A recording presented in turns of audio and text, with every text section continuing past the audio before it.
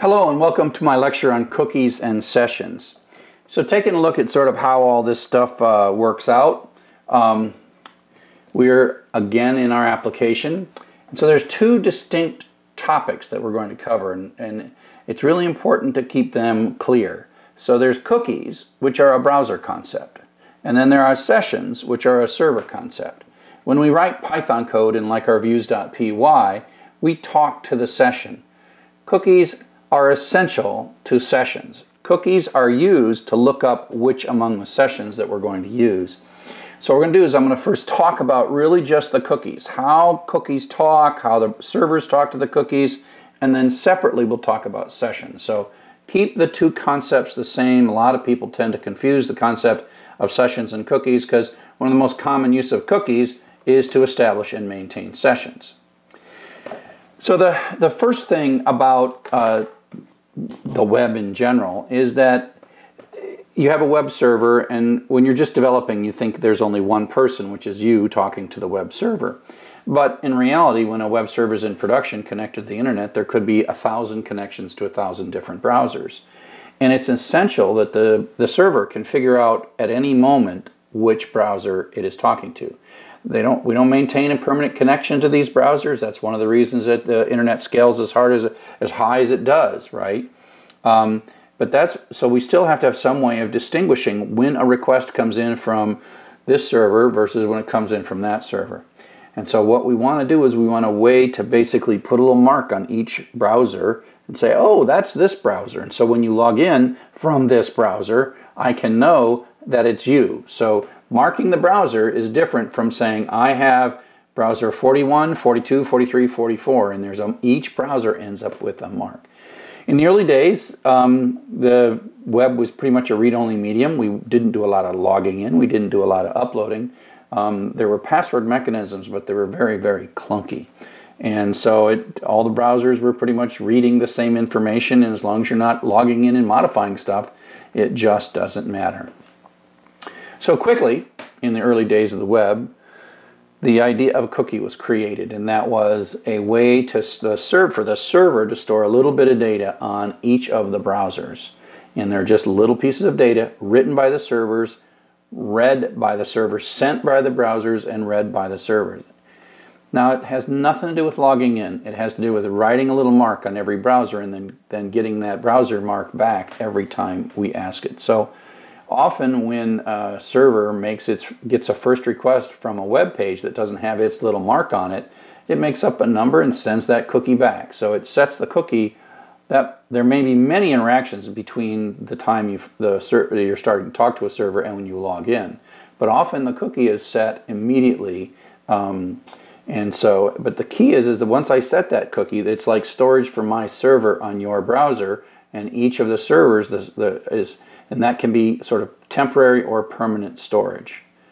So they're marked in the browser by the web addresses they came from. It's a security thing. You're not allowed to read cookies from a page.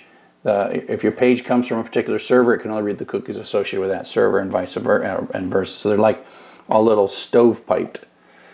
Cookies have an expiration date. There is two kinds of expiration dates. There's sort of by a certain time or a number of seconds, or there is stay logged in or keep this cookie until the browser is shut down. We call those session cookies, which is kind of weird because we often use them. We often use session cookies for sessions, but we still got to keep them session cookies.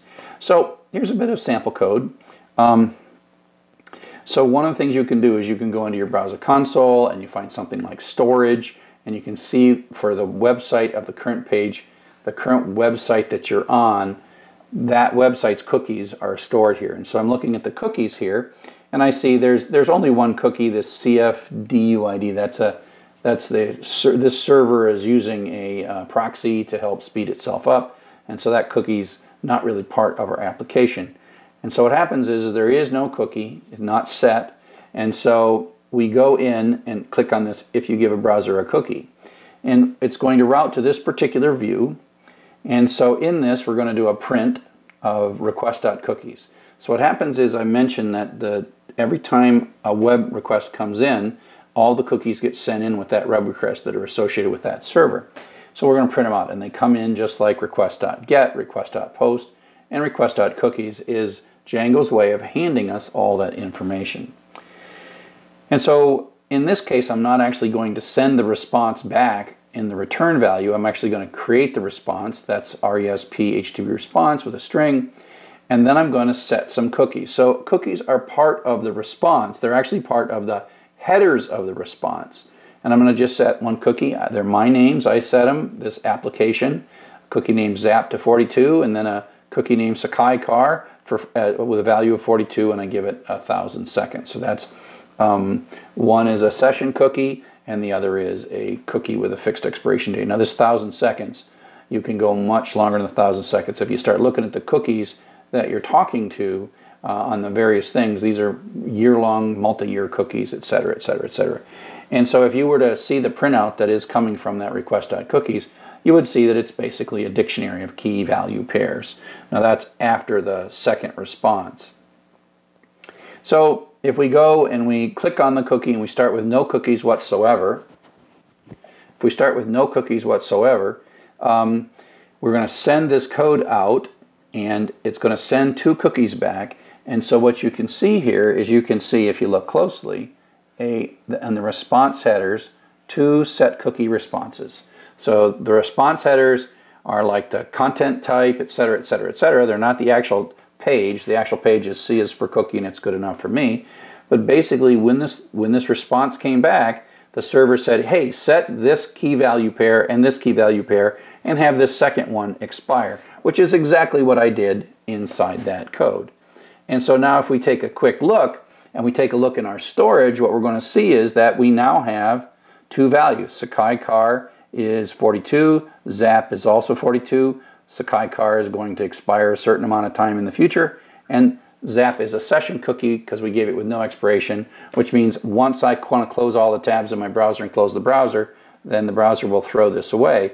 The Sakai Car will be persisted to disk or some other place, so that if I close all my browsers and open browsers up and go back to this website, samplesdj4e.com, it'll start sending that cookie. So that's a permanent cookie with an expiration date on it. Now that's pretty short expiration. 1,000 seconds is like, what, 20 minutes, I think. And so that's going to go away.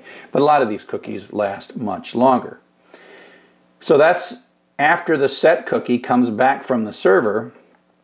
Then we can take a look, and we can see as we make another request, we're going to see that the browser is going to look up the cookies, and we have this one here that's part of the hosting environment, but Zap equals 42 Sakai Car. So now in goes a GET request, and as part of the request headers, it's telling us all the cookie values for samples.dj4e.com.